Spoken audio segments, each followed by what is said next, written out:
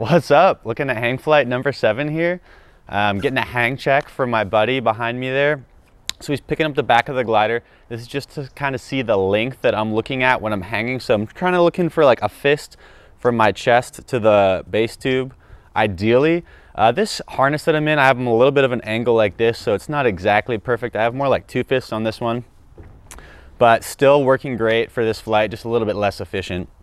And so just fast forwarded through moving over there up to launch. I'm just waiting for clearance. So there's a paragliding launch up here at Eliminator, just a little bit down to the left if you're looking down the hill like that. And so I just wanted to make sure that taking off paraglider wasn't gonna be in my way, weren't gonna be in the pattern, and here we go. So really good cycles here. I'm gonna play some of the audio from the flight in the background. I think I'll just talk over it, but the lift I was getting here was amazing. We saw a crow soar up and just do like 2,000 feet in like 30 seconds, just out here in the front, in front of what everything was going on. And so just really good lifting, surging conditions right now. Not so much necessarily like a headwind, but really like a thermic lift. So we got that hot sun coming down, blasting heat onto the ground and just generating hot air on the ground that wants to rise up to the colder air on top. Decent lapse rate on this day, not amazing, but still pretty solid. And so all throughout here I was getting lift. I've never gotten lift like this through this section, and so this was amazing. I was like, wow, like I'm really getting up. You can hear my stoke in my voice a little bit if you can hear that in the background, but I'm just like pumped. I'm getting lift. Like the feeling of getting lift is so amazing, and I'm just blown away, just constantly going up here. I mean, I'm not really dropping down that much, and it feels amazing. I think if I had a higher performance setup and had way more skill, I could have done a couple loops here. We saw some paragliders doing some loops here, getting lift, and potentially could have even worked back towards launch on this particular day if I was on the right cycle. I mean, it was still a decent lift day, but not a fantastic. And so if you remember from my other videos, I'm usually farther to the right here, and that's just because I'm lower, want to make sure I get below those power line towers. But I had so much lift on this initial section here, I'm just able to get up and just fly directly over the highest point on those high power, high voltage, long transmission lines. And so just really amazing conditions that I had here starting out. And yeah, cruising out, like looking down at people on the road, I'm like, oh my gosh, like what's going on? Oh my God, yeah. Let's go. Yeah, so just super stoked on all that. I'm coming out here, cruising. Like I've never even been over this before. Usually I'm way more to the right. I have to beeline directly for that roundhouse, but I'm able to just cruise all the way straight out here, and it's just amazing. I'm like, okay, I'm gonna go directly over what we call the antenna farm. So that's those antennas kind of directly blocked my body right now on the top of that hill. So there's a kind of a road circling around it there. And yeah, so you can just kind of see those antennas rising up there. There's a couple paragliders in the air here. Actually, it turns out a couple of these were tandem. Saw them land after I landed. Super cool. Yeah, so never been here, uncharted territory for me, and I'm just like stoked. A little bit of hindsight, I potentially maybe shouldn't have gone here. The thermals are usually stronger the higher up you are from where they're being generated. And so one possibility that I could have done was shoot just straight for the thermal in front of the roundhouse, because I would have been much higher up in where that thermal is forming and potentially getting stronger. But on this particular flight, it crossed my mind for a second, but I was really just like, I want to check out a new area. Maybe not the best decision, again, 7th flight, so still learning. If I had to do it over again, I may consider going over to the roundhouse area, but also I think I had a decent shot of getting lift here, especially seeing paragliders in this area. And yeah, didn't want to make my same mistakes as last time, so I did like one little turn here, and I'm like, okay, like I'm not cruising. Love seeing the shadow on the ground there down on my right a little bit. Had to turn towards the hill here, also not what you want to do, but I'm above it, so I'll stand by that decision and own it. And yeah, realized I was getting, you know, I'm not gaining a ton of lift here. And so I'm like, okay, like I'm just gonna fly out towards the roundhouse, get back on that thermal. And that's kind of where I circle back to that idea of maybe I should have just gone straight for the thermal that I'm going for right now, because I potentially could have gotten into a better position on it and just gotten a bunch of lift there. But from what we saw from the paragliders in the air before I launched, when I was waiting to launch, didn't look like they were really soaring up like crazy. Like they weren't getting great lift like you can see at this site on a great day. And so I don't even know if it would have helped, and I was glad to check out the new terrain. So stand by that decision. And yeah, I'm getting some lift through here, just like really excited. Very cool to like hear the variometer beeping. I think that the variometer might have led me to make some poor decisions towards the end of this flight and led to a undesirable landing, but the variometer treated me well throughout this flight. I think when I was descending, it might have switched to some weird beeping mode, and so got some more thinking to do about what exactly caused that there. And yeah, so this is kind of my first time like really flying close proximity to other people in the air on ultralights, and so paragliders here. You can kind of see them. I was really trying to think about my rules of the road. It's similar to driving on a car road in the US where you want to, if you're going head on to someone, you both turn right away, or I guess boat would be a better analogy.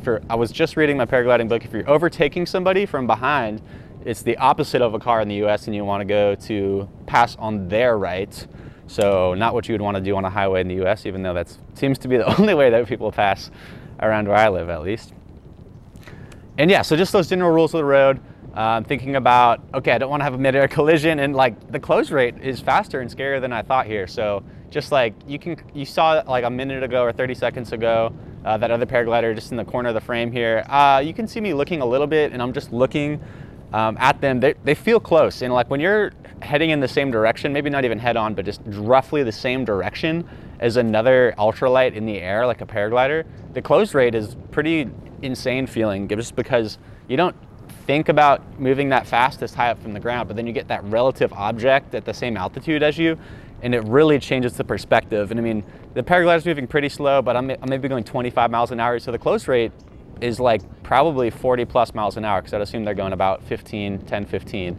And the hang glider that I'm on could go much faster than 25 if I was really pulled in. But yeah, just for this like kind of slow cruising, about 25 miles an hour. And so yeah, just doing a couple circles here. This is, if you watched 2 videos ago, or 1 video ago, my super low flight, like this is kind of where I was like just like barely skimming over like a rock. Like much better position here, much more comfortable.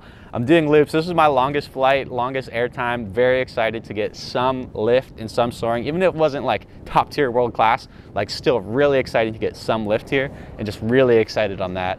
And so I think Willie was on the radio with me here.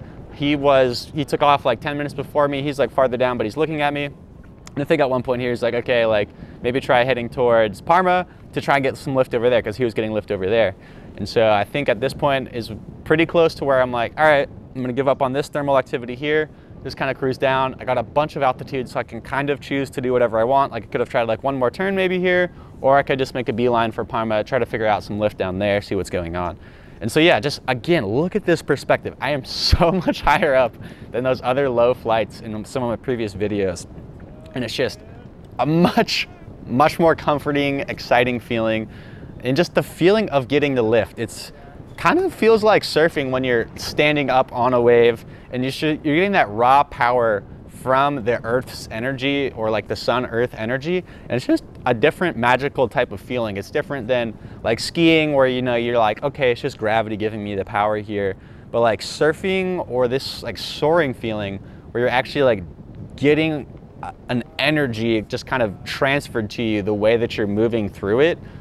It's a really amazing feeling, and I don't even know if I'm fully describing it to how it really feels to me. It's just one of those things that I just highly recommend you find some way to experience. Probably surfing on like a wave storm or something is the easiest way to initially feel that. But if you have the opportunity, I highly recommend hang gliding. Just an amazing feeling getting up there and soaring in the air. And yeah, so cruising out over these houses, I gotta keep on running back that, man, I am so much higher up in a much better position than I have been in a couple previous flights, and just much more confident, calm feeling. Like I'm excited. I'm like, okay, I have potential to do different things in the air here. I can try some turns. I can practice my stalls. I can practice a stalled turn, and just a lot more options. And it just makes me kind of, in some ways, wish that I had made different decisions in previous flights to end up in a better altitude position like this. But again, sometimes you just don't get that lift. In this flight, I was lucky to just get lift without really doing great thermaling. I just kind of the cruise out to like the thermaling area, just got good lift, and that was really nice. And so yeah, I'm cruising here. I'm kind of thinking, all right, like, do I have to go straight for the landing field? Can I just keep on cruising here? I was trying to look for Willie because I knew he was in the air, and eventually I spotted him. He's to my left here, and actually it's pretty hard to pick up on the video, but you can see him a little bit at some points here, kind of to my left. He's doing a couple loops over that ridge, kind of behind where I'm gonna land. And so here, just doing some fun little turns. I pull in a little bit, do some like bank turns, and then I try to do a stall turn at one point here as well. And you know, just kind of showing off. We're above the houses now, above the road. Feeling good, got plenty of altitude to get to my landing zone. This is kind of my chance and opportunity to do a little bit of turning without worrying too much about lift. But then on the flip side, I still am getting a little bit of lift here. So I'm really excited because, hey, that means I can stay up in the air longer.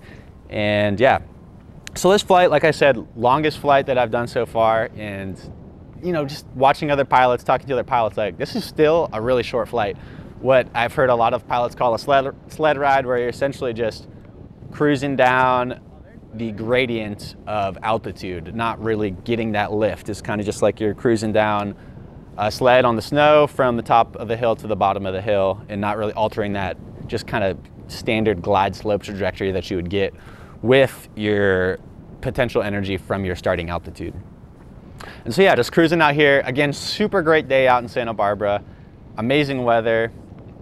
It actually ended up getting cloudier a little bit later in this day, but it was super good when I was in the air. I really enjoyed that. And yeah, so there's another pilot that was waiting to launch this whole time, and he actually ended up not launching because the takeoff conditions weren't right. He didn't get that right pattern, didn't get a good cycle, and chose not to launch. He probably could have launched if he had went before me. It would definitely could have launched if he went before me. We had a lot of good launch cycles, but just weren't seeing a lot of lift. And so, like I said, kind of coming back to that sled ride mentality of, is it even worth launching for a 10-minute flight? For me, my 7th flight, mountain flight, oh yeah, it's definitely worth it. Like, I'll get every second of airtime that I can possibly get. But if you've been doing this for 20 plus years, maybe a 10-minute flight isn't really worth, you know, the logistics of getting your glider back up to the top, or getting a ride back up to the top if your car is already at the top. And so there's kind of a different decision calculus of, is it worth launching or not? And yeah, I think it'll be many, many flights in the future for me before I would ever make a decision like that, if I had good launch cycle. I mean, it really comes back to, is there a good launch cycle? Do I think I'll be able to safely land? Is it gonna be too much sync where I can't get to the landing zone safely? Like, of course, would never wanna launch in that situation. But there is a decent amount of situations that I've seen where you could launch and know that you're gonna have a sled ride. And so I heard beeping on the variometer coming into here, and I thought I was getting a little bit of lift, and that's the issue I was talking about. And so I way overshot this landing. I went way too far here. I'm coming in way too short and basically screwed. And so my feet clipped there. I tried a flare, didn't work out. I'll play back the slow motion, but that was pretty dang painful. My left shoulder is still hurting. And the biggest problem was my downwind leg, I overshot. You can see I'm not really looking at the cone. I should be looking at the cone the whole time. And I kind of lost that situational awareness. And not to blame the equipment, because the blame is totally on me, but I think part of what factored into that for me personally on this flight was I did hear that beeping of the variometer thinking I was getting lift, and so I was like, oh, I'm still getting lift. Like, I need to go farther because I have to get farther away, otherwise I'm gonna land too high on the hill. And in hindsight, that just wasn't the right thinking.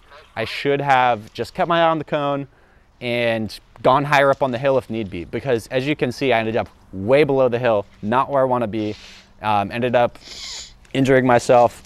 This is now Wednesday, and it's been, you know, 4 days since this happened, 3 days since this happened. And yeah, I'm still injured. I'm very excited to rehab and get back out there.